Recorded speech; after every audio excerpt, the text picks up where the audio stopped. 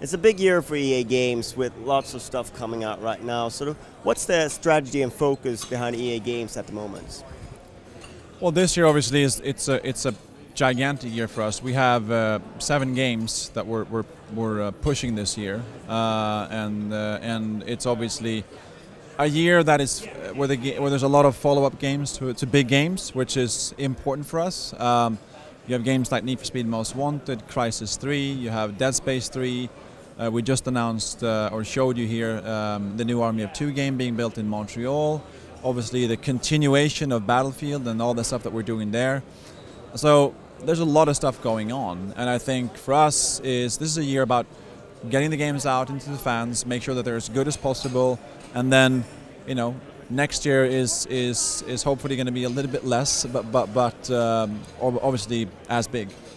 Is it natural at this point in the generation that there are a lot of sequels, a lot of sort of established franchises that you're coming back with new titles for? I think so. I think it's natural. I think unfortunately the answer is quite boring. I think the answer is it's common business, right? It's expensive to make games. I think we obviously have a bunch of new IPs that we are working on. We want to make sure that the market is right and that we have the biggest possible audience out there, and frankly that we have the best possible technology out there when we launch them. So I think it's quite natural.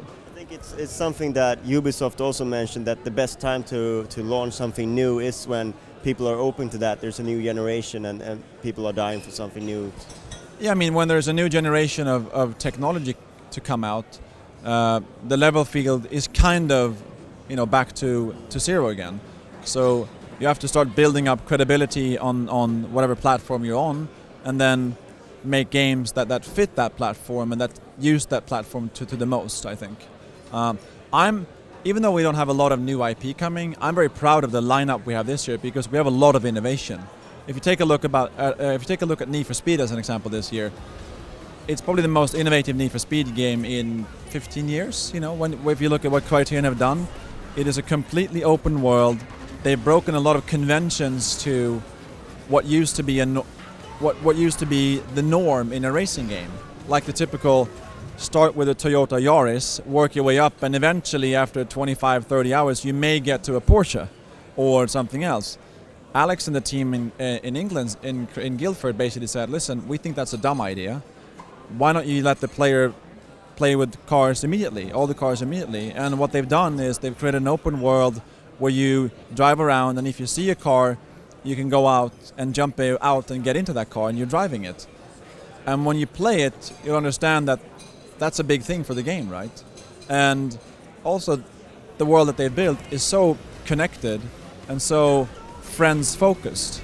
Like, as an example, there are a bunch of speed cameras around the world, and obviously the idea is to go past one of those as quickly as possible, and to find out how you are stacking up against your friends. You just drive up to one and boom, it appears in the world. You see the list of that particular speed camera. That's a consistent theme across the game. Same thing when you start a race. You just go up to a race start, you see the results of that, the list of the most wanted list for that race. So I find that game to be highly innovative, and as innovative as a new IP to some extent. So that's one approach. But when it comes to making a new IP, it may be, to your point earlier, maybe better to do that at a later stage for us. So you mentioned Crysis, and that was sort of part of EA Partners with Crysis 2. It seems like you're moving more towards EA Games is taking a bigger role, and EA Partners sort of move back. How's that sort of dynamic working right now? Not necessarily. EAP has always been a part of the games label and EA Games, and frankly, Crytek is an independent developer that make the game, on their terms, and they are deciding what to do with the game, what goes into the game. We are a partner with them. We are helping them when we can and in areas where they want help. And obviously our job is to help them sell, the game that they're building. So I don't think it may look like there's a difference, but there actually isn't much of a difference. I would say that even though we're not in a new generation, there's been a tremendous shift these last few years from sort of physical retail to the digital space, and I think EA has been spearheading that, and you've already sort of made that transition already. How would you say that sort of changed the way you work inside of EA Games now that that digital transition is in full force? Well, I'm glad that we've been early adopters onto it, because if you haven't been on that if you haven't jumped on that train years ago, it's going to look daunting to you to go in there now. To us today, it's just a natural course of business. I've had this question before in interviews during this show, and the way I look at it is there are different business models. You have free-to-play, you have mobile games, tablet games, you have social games, you have packaged goods, games that you buy in a store, and you have digital distribution. There are so many different ways for a consumer today to find entertainment and to consume interactive entertainment. But arguably to us, it comes back to one thing, and that is, let's make sure that if we're going to be successful, we're going to have to make great content. And without great games, guess what? It doesn't matter what business model I have, no one is going to play my games. But EA is very well equipped in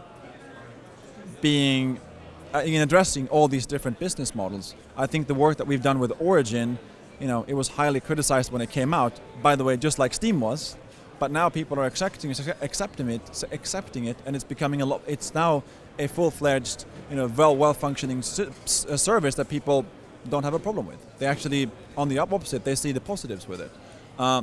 So when you're early onto something, there's a risk that you will always be criticized for it. But then, as people get used to it and people understand the real value of it, you're actually seen as a pioneer, which is kind of what's happening to EA right now. And I'm proud of that. I'm very happy for that. And I guess it's also really important, if you want to embrace digital, to have your own platform, because then you can really dictate sort of the conditions that you're not in the hands of anyone else. Yeah, I think it's important. I mean, we want to take control of our own destiny as a big company, and that's ultimately what we did. And I think it's proving to be the right decision for us. So, in terms of where do you see this moving in the future? Because we're seeing a lot of things now. There's an itching for the next generation, I feel, in the whole industry. We're getting things like Wii, which is sort of like a hacker's dream console, things like that.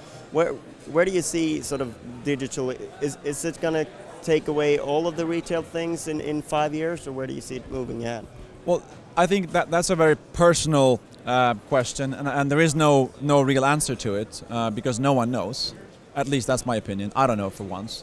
I'm of the opinion, again, more my personal opinion than maybe an EA-wide opinion, but I'm of the opinion that I think this is going quicker than people think.